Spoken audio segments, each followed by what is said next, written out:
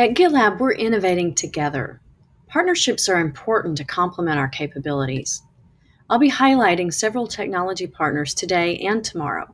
The first partner I'd like to showcase is Anchor, and I'd like to thank them for their sponsorship of this year's Commit User Conference. Be sure to check out their demo as well and learn how Anchor complements GitLab capabilities to provide solutions to U.S. federal customers and many others. Hayden Smith and James Petersen with Anchor are going to share DevSecOps lessons learned from working with a large federal agency that can be applied to any organization. Welcome, Anchor.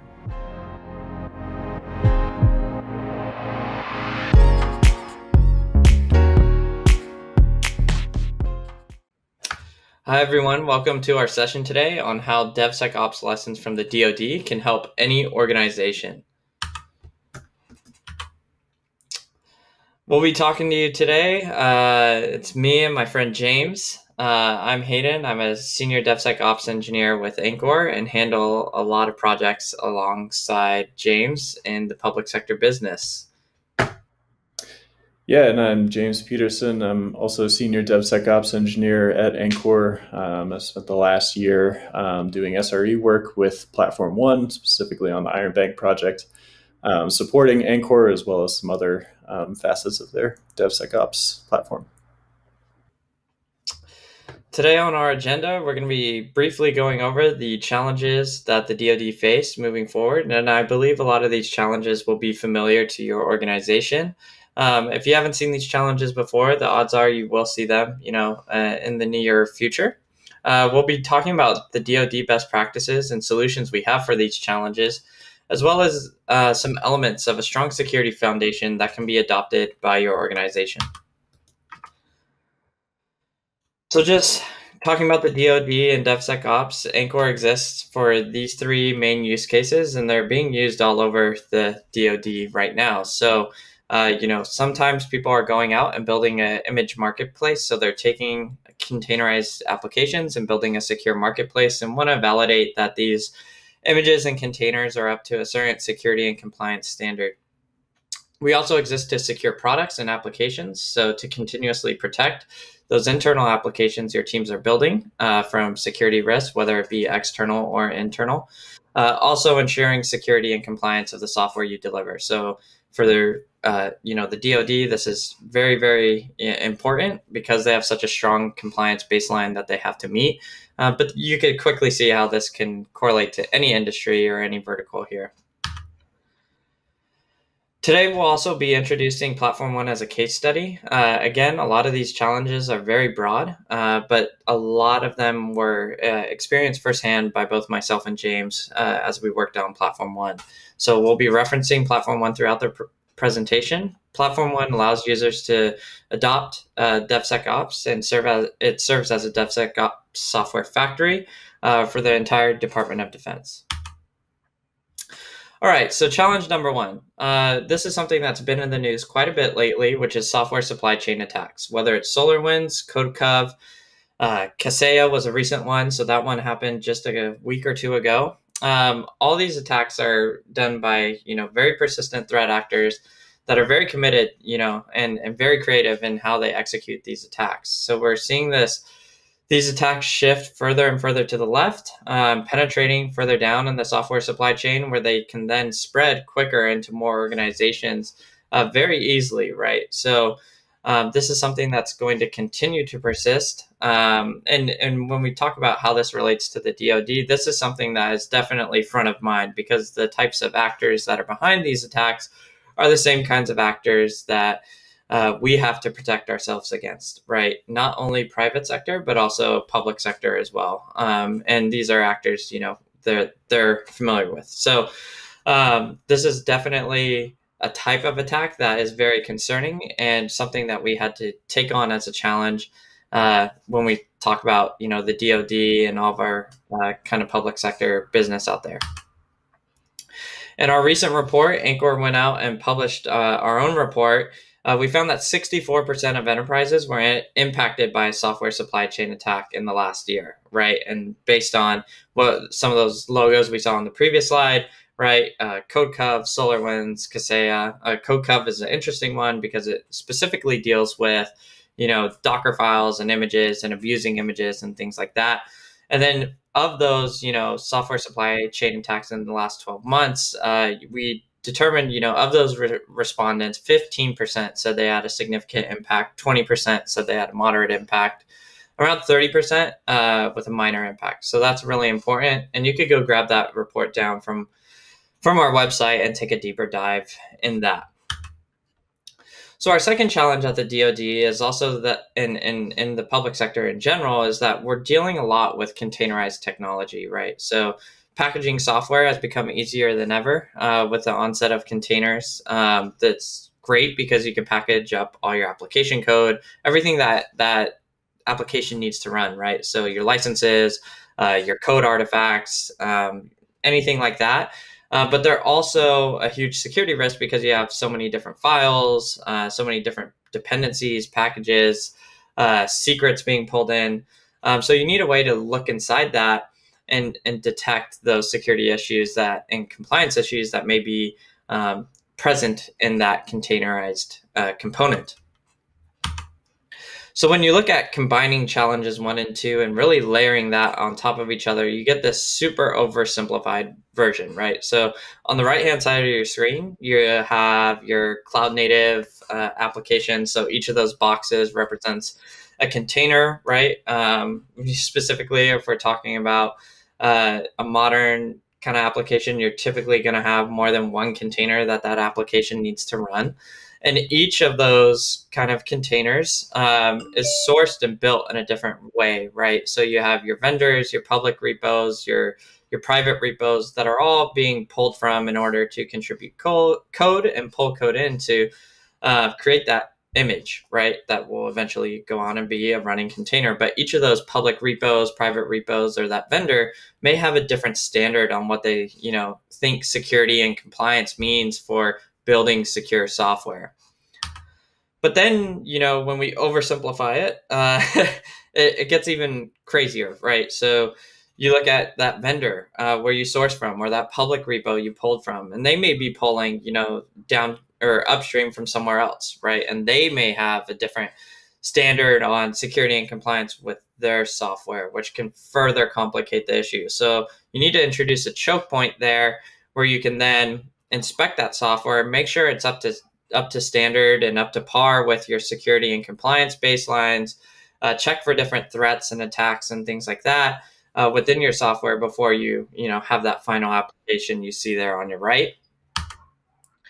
And then when we talk about Platform One and the DoD, now our third challenge is really automating this. So we want to protect against software supply chain attacks. We want to adopt and heavily use containerized and other cloud native technologies, but we want to do this in a fully automated process so that way we could speed up delivery of software updates and new software tooling to the warfighter, right? So when you take a look at kind of the modern CI/CD process, you have all those different workloads that you're handling, and then you have your tool chain below that. So you have all your tools that are a part of handling those workloads, right? So you have your sourcing, develop, build, test, deploy, and run stage. And at each of these stages, there's always a new attack that can occur, right? So we have 4 listed, but for each of those 4, there's probably 10 to 15 that you could easily, add to each box. So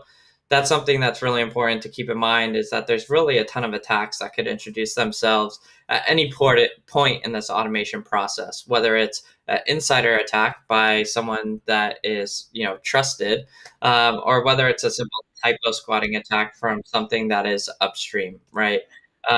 Say you're pulling in a different package or dependency that is vulnerable. That's something you definitely want to monitor for.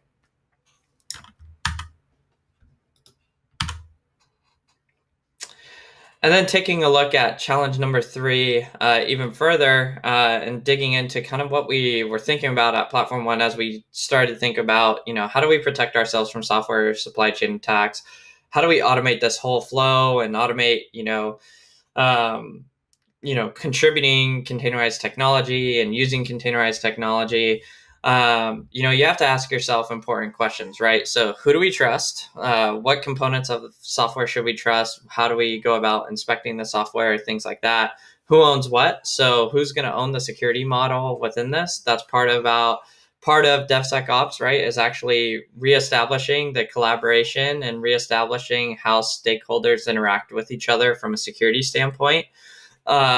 Where and when and what do we scan is a big portion of it. So do we scan this artifact once, twice? Do we scan it once we see it for the first time, and then we scan it once our developer has gone through and added more of their application or custom specific code on top of that? Those are questions that you just constantly have to answer. And then how do we protect very sensitive things? Secrets is a great example. So how do we prevent secrets from being specified in a Docker file? How do we detect that? How do we do secrets from leaking in other places, right? Other places in your CI pipeline. That's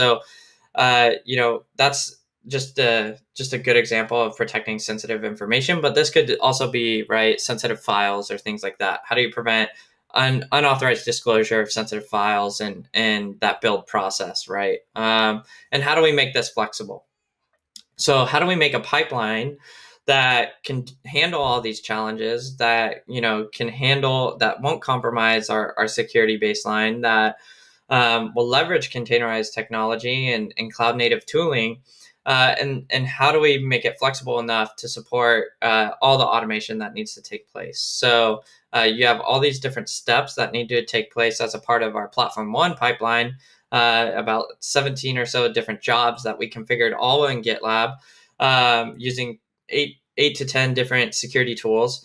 The best part about this is that it's a plug and play model, right? So we're taking different security tools and responding to specific threats that we see out there. And it's easy because we have a tool like GitLab that makes it easy to take that pipeline and be able to put tools at different parts of that pipeline. So being able to drag and drop and put tools where they need to be very easily makes it, very, very easy for us to go out and create a secure pipeline that kind of answers these three challenges. I'm now going to hand it off to James, and he is going to discuss some of the questions you should ask yourself when going about building secure pipelines and answering these three challenges. Thanks, Hayden. So I want to get into some of the core things you need when selecting your tools to build your pipeline, when you're actually building your DevSecOps pipeline, and some of the best practices that we actually use, we implement every day, and we help implement at DoD Platform One. So first, some of the questions to ask yourself when you're actually selecting your tools. The first one being visibility. So what is it that's actually getting built into your container, into your production software? There was an executive order that came out recently mandating an SBOM for any software that the government is going to use. There's a reason for that. It provides deep insight into the software supply chain that makes up that particular piece of software, that image, that container. It tells you what your dependencies are, where your dependencies are coming from, and who's actually making changes to that software that you are using in your production system. The next is inspection. So what is it? So you've collected that information. What is everything that goes into this software, and now you need to actually inspect it. So checking for things such as what's changed between builds. That's a very important one. What's actually changing inside your software? Is someone trying to sneak something in there? Finding vulnerabilities or malware that might be hiding in your software, and then also looking for any sort of anomalous activity that's going on inside your software, whether that be one of the two previous topics. And then we go into policy enforcement. So should it be there? So doing things, perhaps some of the vulnerabilities that are there, it's okay because they don't really affect your software. Security has signed off on them. They're okay with that. Those can be allowed through because, like I said, maybe it doesn't affect your software. And then also you need to perhaps adhere to some sort of compliance standard and encoding policy and doing so so that it's repeatable and it's enforceable is very important, because humans make mistakes, but if you can actually encode that into an automated process, then it really increases your security because it's done so consistently. And then remediation. So how do I actually fix the issues that are surfaced through visibility, inspection, policy enforcement? So what is, your plan of action for fixing that vulnerability, or, making sure that that malware isn't there anymore? Things, you need to make decisions like prioritizing which vulnerabilities need to be fixed first.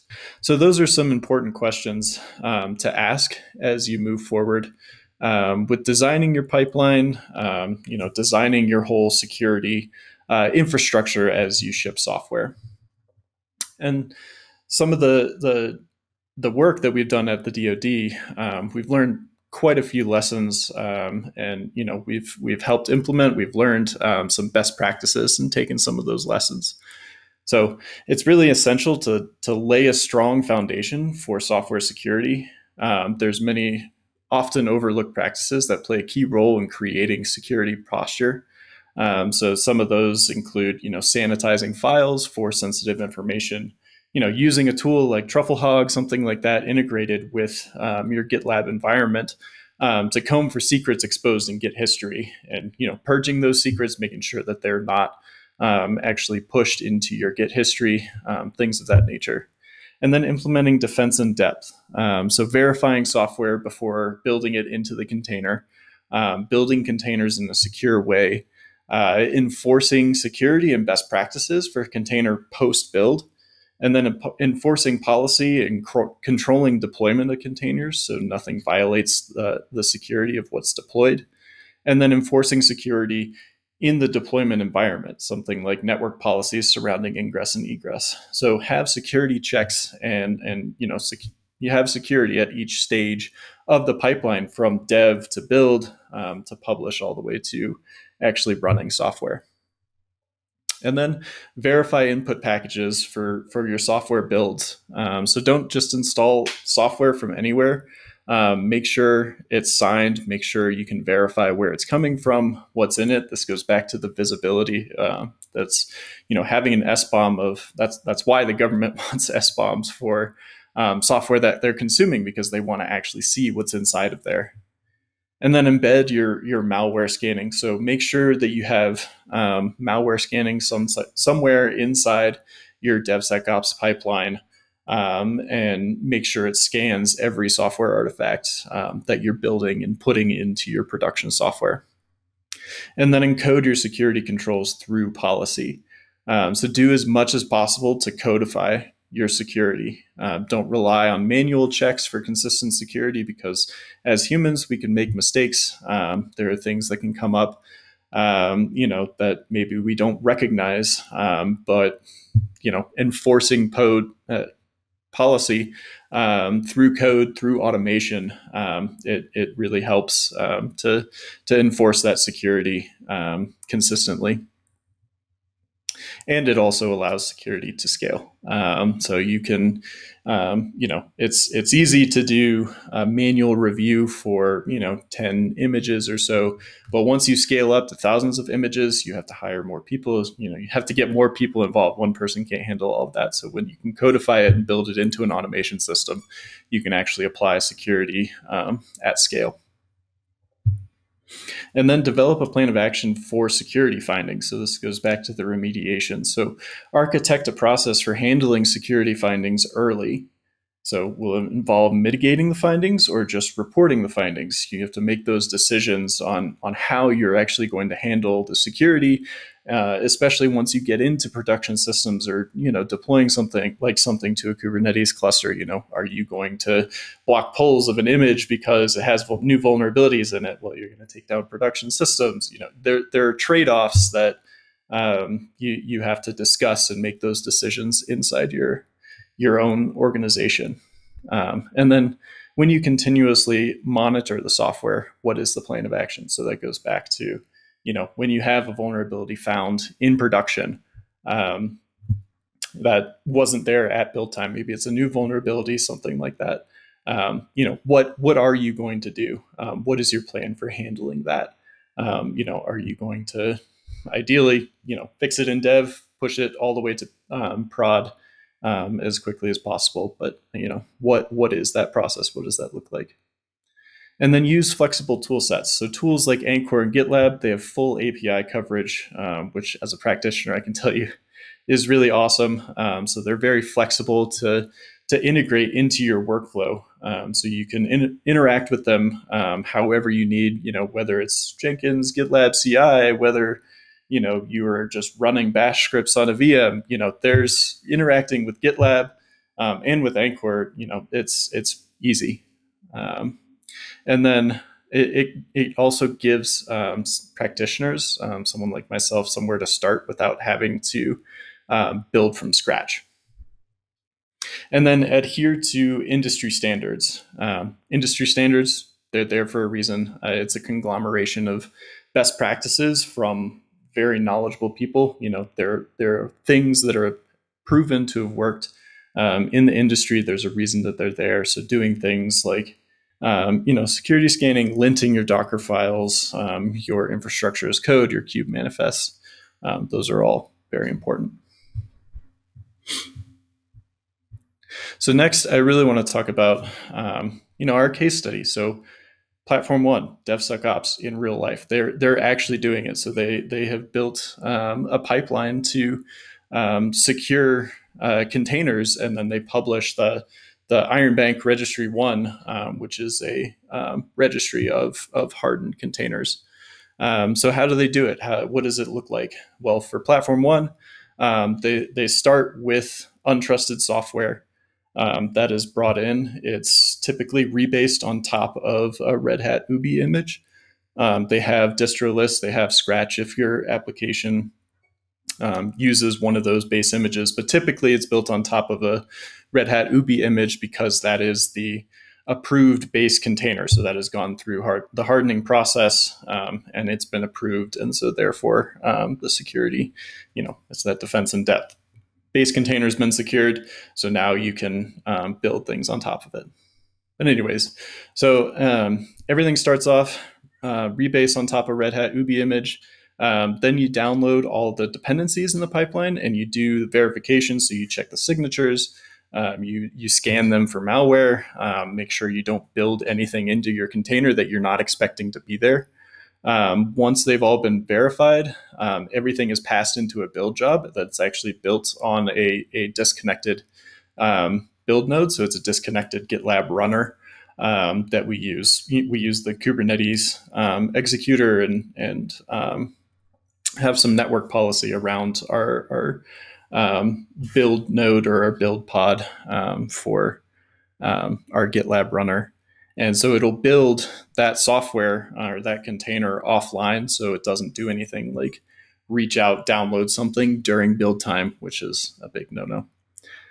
And that's really, that enforces that the software that you downloaded previously, all your dependencies are actually what's built into the container, and there's nothing that you're not expecting in there. And then once it's been built, it's scanned by multiple security scanners. So it's scanned by OpenSCAP, Twistlock, and then ourselves, Anchor. The CVE results from all of the scanners and the policy evaluation from Anchor, they're all put into a centralized database where the findings, they go through a review process. So security engineers will actually go in, they'll take a look at the findings, they see, whether that CVE or this finding actually affects the container. And then they will go ahead and go, mitigate it or what they call justify it. So if it's justified, this vulnerability, maybe like I was saying previously, it doesn't actually affect this software. So it's okay to be there. Maybe it's a false positive, something like that. And then after that, after the security investigation is done, it's all collected, all of the information. So the SBOM, all of the findings, all of the justifications, they're all collected together and they're sent up to an approval authority who signs off on each justification and reviews the contents of the container. This is where, justifications, maybe they're sent back and said, okay, this needs more justification, or this actually needs to be mitigated because, you are actually vulnerable, things like that. But once all of that has been remediated, the authorizing official actually approves the container. It goes and it lands in the Iron Bank public registry, where it's consumable by anyone. So it's public on the internet. So it's consumable by developers, by production systems, anyone who wants to go out and consume a hardened container. So our elements to a strong security foundation, which Platform One really has. It starts off with the culture. So, having security training for everyone. I know, some people get annoyed by it, but it is actually important. It's very useful. And having ownership, who owns the security for this? Well, everyone owns it, but, who is in charge of making sure that there are no holes in this piece, no holes in that piece. And then, like I said, really using API first tools. So pick and choose tools that are easy to use, preferably something that has full API coverage. And that way, integrating with the tool is easy. It's easy for your practitioners. It's easy to use. It's easy to modify your system. You're not stuck in this rigid system that only works one way, and you can't change it. You can't evolve it over time. And I like to say, nobody wants to maintain spaghetti infrastructure. So we've heard of spaghetti code. Same can happen with infrastructure, especially as you're connecting tools together. So really having flexible tools that are easy to use, it's very important. And then staying policy centric. So we know fail fast is a thing for dev. So, if your build's going to fail, you want it to fail early in the pipeline, or some check is going to fail. You want it to fail early, so you're not waiting for 10, 15 minutes before you actually know that your stuff failed and you need to fix it. So same thing goes for security. So start to encode security early in your pipeline. And, sometimes like runtime checks, you can't do those necessarily early in a pipeline. But there are pieces of those checks that maybe could happen at the build time, at the source code time, things that, I guess just focus on moving security to the left and failing fast when you know that something is in clear violation of security. And then you want to lower your efforts to actually fix those vulnerabilities, remediate containers, things like that. So really take advantage of automation. And then finally, you want to continuously monitor all of your production software. So security is not just one and done. It's a continuous process. So you want to monitor your production software for not only breaches, someone trying to hack into your software or your system that you're running, but also monitor it for things like new vulnerabilities, and then have a plan of action. Like I was talking about, when you do find a new vulnerability in production, what is your plan of action for remediating that? Is it fix it, build it, push it all the way through to production and deploy it? Is it, take down the software, something of that nature, but just discuss it within your own organization. If we do see this, what is our plan of action, and come to an agreement with everyone. Thanks for coming to our talk at Commit. It was a pleasure speaking with you. Like Hayden said, we have our supply chain security survey. Please check it out. It's some pretty cool data. Also, if you want to try out Anchor, we actually have an integration with GitLab. So if you're a current GitLab user, which I'm sure most of you are, it's pretty easy to get up and running with an Anchor scan. You can check it out. You can also check us out on our website. And if you want to check out Platform One, I included the website there. It's a pretty cool organization put on by the Air Force. Definitely worth giving it a go. So with that, thank you, and everyone have a great day.